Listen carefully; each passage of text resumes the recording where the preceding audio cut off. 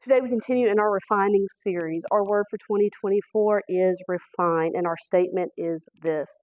In 2024, we will submit ourselves to God's refining process. We, as individuals and a church body, will not only allow ourselves to be refined by God, we will be thankful for the process, knowing it lets us be refined for God. We're going to continue our exploration. We began with the Pharisees and how understanding their actions can reveal much to us about the religious spirit that works even today.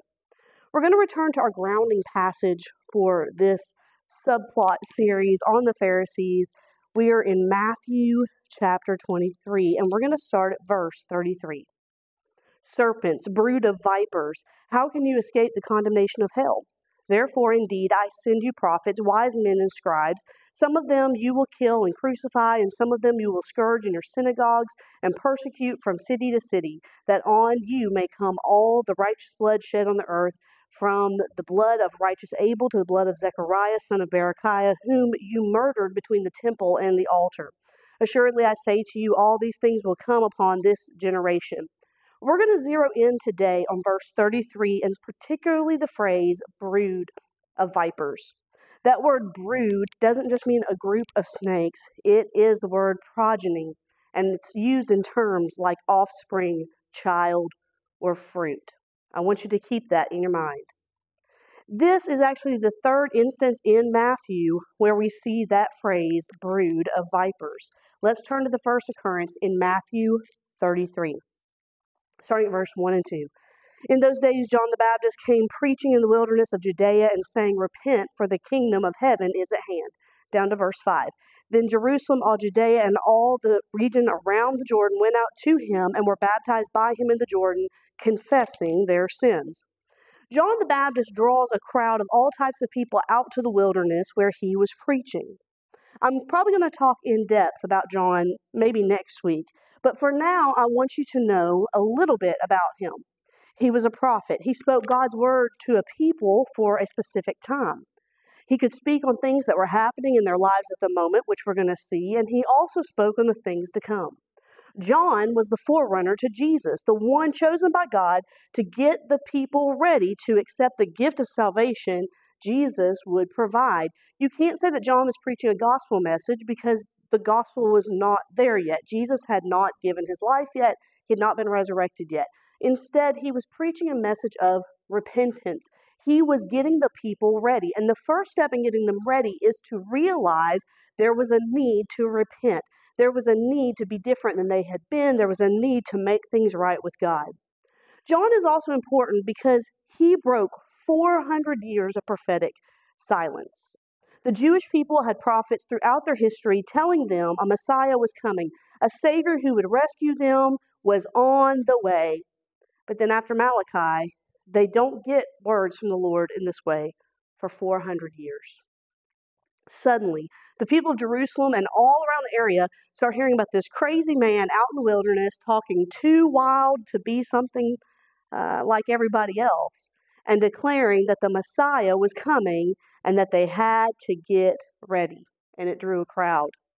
Matthew 3 and 7 says, but when he, John, saw many of the Pharisees and Sadducees coming to his baptism, he said to them, brood of vipers, who warned you to flee from the wrath to come?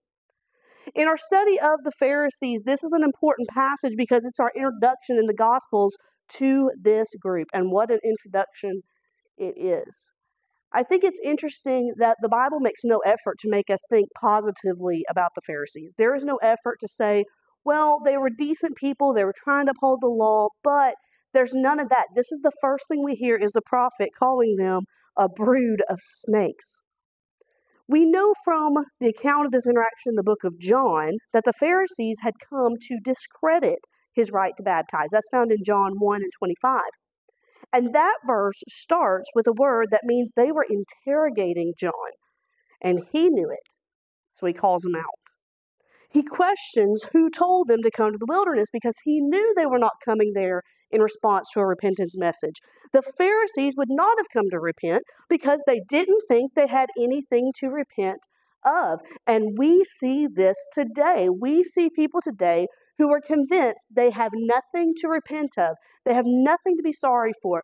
They have not missed the mark in any way whatsoever. I've been at this however many years. They want to give you their resume. They want to tell you how long they've been holding up the church. And that's the attitude that actually holds up the church. And they're so convinced they don't need God, they don't need the altar, they don't need to be searched by Him, they don't need the Holy Spirit to convict them because they've done nothing wrong. Oh. I wish I could say they learned their lesson that day, but they didn't. In Matthew 3:8, He says, "Therefore, bear fruits worthy of repentance." Do you remember that definition of the word brood? Remember I told you the word progeny? And that it could mean several things. It can mean offspring and child and fruit. John says you are the offspring or fruit of the serpent. Now that's true in the natural, that they came from a long line of wickedness, but it's also true in the spiritual. Their actions were related to the devil himself. Remember in the garden when the devil comes as a serpent and he offers fruit, and the Bible says that Eve took the fruit because it looked good for eating.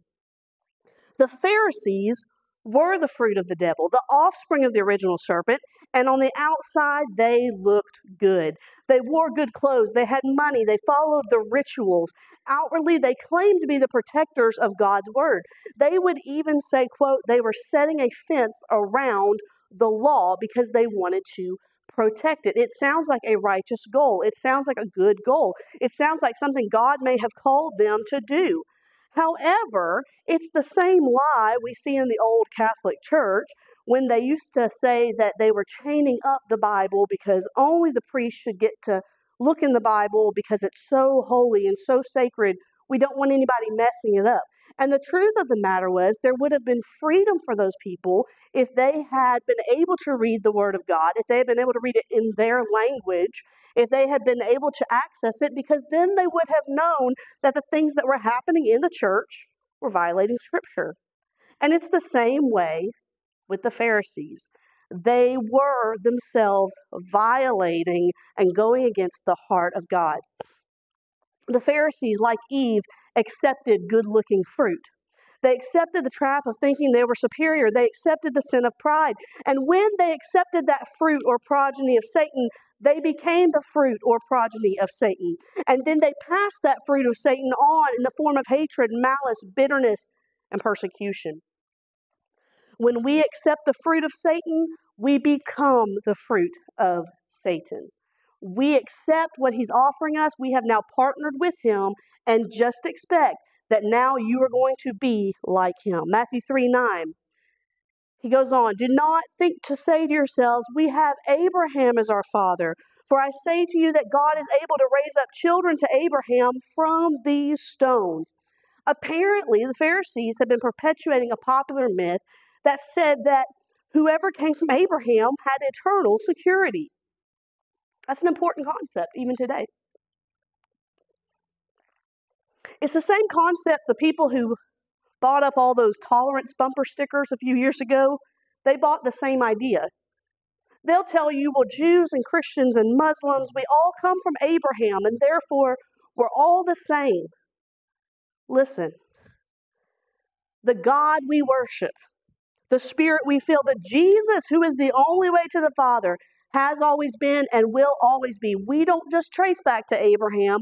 We go back to the one true living God who created it all, the God who made Abraham. That's where we look.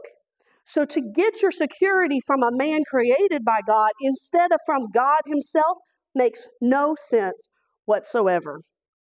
Jesus has a whole discourse on this claim of security through Abraham, and it's recorded in John 8. And where he lands is that if you were Abraham's children, you would act like Abraham. But instead, you're the devil's children because you act like the devil. Oh, John tells the Pharisees, you think your lineage is so special and makes you elect. But God can take the pebbles on this riverbank that have no life in them whatsoever and make them Abraham's children. In other words, you're not that special, and if you don't do right, he can go another direction. A lot of us have heard that passage that says that the rocks would cry out in our place if we wouldn't properly praise. A lot of us have heard that.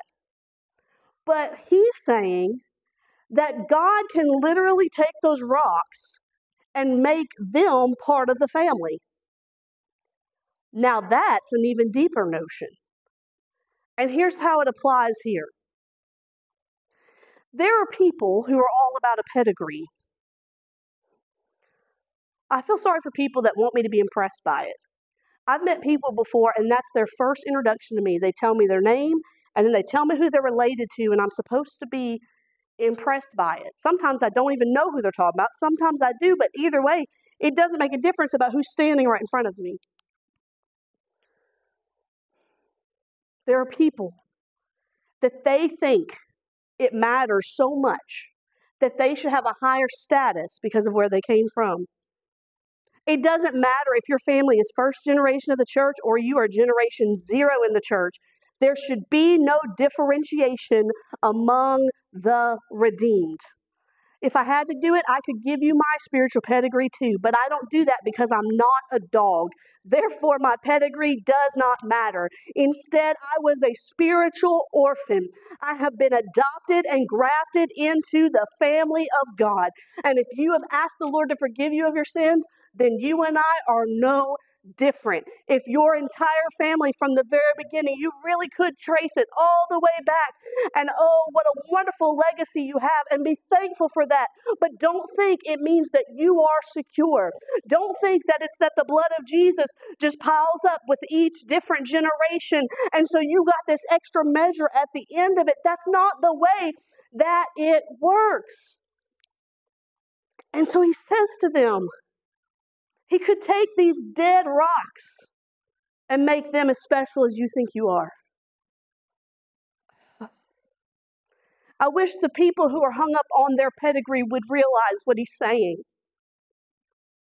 Because we serve a God of resurrection. And how that applies today, it looks like this. If we just hang our hat on security because of our family and because we feel special, do you know what God can do? He can go out there and he can find some people who are spiritually dead. He can call them back to life again. They can become the foundation of the church, a new foundation in the church. They will become the people who will work and serve faithfully because they're not so far removed that they have forgotten that it is Jesus who brought them back to life, and they can evangelize an entire community. If we don't do right with all of our pedigree and all of our importance and all of our lineage, then he will go and call someone who is dead to life, and they'll do it. These people who fall in line with the Pharisees and are more focused on pedigree than progeny, more consumed with genes than grace, and more focused on their history than his story, they're going to miss it. They're going to miss Jesus. The Pharisees miss Jesus. He was on his way. He was on his way to the place where they were, but they were so hung up on their special history. Matthew 3:10, John said, "Even now the axe is laid to the root of the trees. Therefore every tree which does not bear good fruit is cut down and thrown into the fire." He goes on to make it clear that he's talking about the fire of hell that their Ancestry.com cannot save them from. And spoiler, if you go forward, you'll know that the Pharisees don't listen because Luke 7:30 says they never got baptized. Immediately after this altercation, Jesus arrives and he is baptized. And that's the start of his public ministry. Day 1 of a 3-year public ministry was launched with this warning from the prophet. Quickly, we're going to move forward 2 years to Matthew 12. Here, Jesus has just delivered and healed a man, and he knows the accusing thoughts of the Pharisees. The Bible literally says he knew their thoughts, and he responds verbally to what they were thinking. He gives them a rebuke. Let's focus at verse 33 of Matthew 12. Either make the tree good and its fruit good, or else make the tree bad and its fruit bad. For a tree is known by its fruit. Brood of vipers, here we go again. How can you, being evil, speak good things? For out of the abundance of the heart, the mouth speaks. A good man out of the good treasure of his heart will bring forth good things, and an evil man out of the evil treasure of his heart, evil things. But I say to you that for every idle word men may speak, they will give an account in the day of judgment. For by your words you will be justified, and by your words you will be condemned. Remember what I told you. Jesus knew their thoughts, according to verse 25, and now here he is condemning them for their words. Remember, Jesus had said, if you do something in your heart, it's the same as doing it in real life. We've got to learn to check not only our mouths, but also our hearts. Because you can only check your mouth so long before everything in your heart spills out. We can be really proud of ourselves for stopping ourselves before we said something. We brag about it, don't we? And we say, oh, I'm not even going to say what I'm thinking. And we think it's so cute and it's so clever. It's not cute, it's not clever, it's sin. It's sin according to Jesus. And that's why David prayed in Psalm 19:14, let the words of my mouth and the meditation of my heart be acceptable in your sight, O Lord, my rock, or my strength and my redeemer. Because eventually your meditations become your motivations and your thoughts become your actions. See, David meditated on a woman he saw. What could have just been a passing glance and moved on, when he was in the place he shouldn't have been to start with, he kept looking at her and thinking on her. And the looking and the thinking and the meditating, it boiled over into find out who that woman is. And he brings her to the palace. She becomes pregnant. In the end of the story, he's had her husband murdered and the baby dies too. Because what he meditated on became the motivation for wickedness. And we are no better than David. We are no different than David. The thing we meditate on, it will motivate us. It will push us to the next thing. And so Jesus was trying to warn them about the importance of what was coming out of their heart, up through their throat and out their mouth. We live in a culture and under agendas that try to strip words of their power.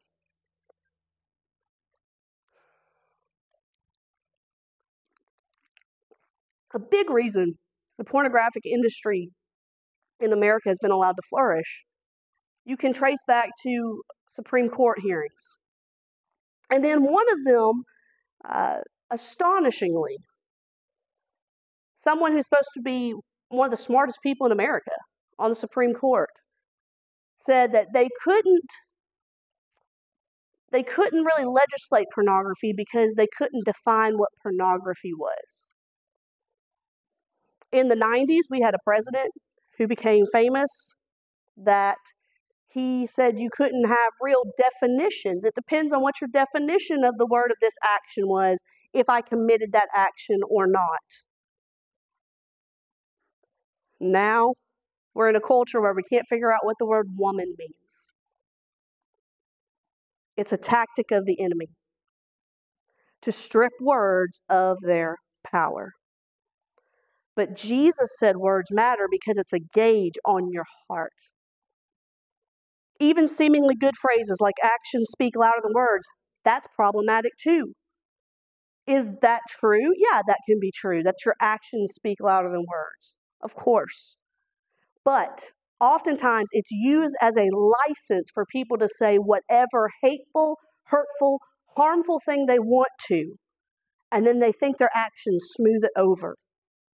But the problem is, speaking words is an action. That's an action too. When you are ugly talking about somebody, when you slander somebody, when you are trying to murder them with your mouth and you commit character assassination, those are actions. They came out of your heart and God will judge you for them. Words matter. So here we are in the middle of his ministry, and he's echoing the words of the prophet John. Both called them vipers, both called them to bear good fruit, both warned them of judgment to come. Now let's fast forward to what we called our grounding passage for this series, Matthew 23 and 33. Serpents, brood of vipers, how can you escape the condemnation of hell? Verse 36, assuredly I say to you, all these things will come upon this generation. This discourse ends, and in chapter 26, we see the beginning of Jesus' final days. Instead of heeding the warnings, 26 opens with them plotting to kill Jesus. When I presented this message to my church, I had a comparison chart where you can look at these chapters, Matthew 3, Matthew 12, and Matthew 23. And you're going to see some similarities across the board. You see that phrase, brood of vipers, used in all three. You see in all three this concentration on judgment that is coming. You see at different points this talk about fruit and what they're bearing in their lives. You can lay them out as parallels with one another, mainly this last passage with the first. There's a progression. John told them they must begin to bear fruit. Matthew 12, Jesus warned them again about the fruit, but by Matthew 23, the time to warn was over. People will talk about how could a loving God send people to hell? Well, the truth is he doesn't. Our actions do it. But there's another side to the coin. If God is as harsh and vengeful as they claim, why did he give the Pharisees 3 years to do the right thing?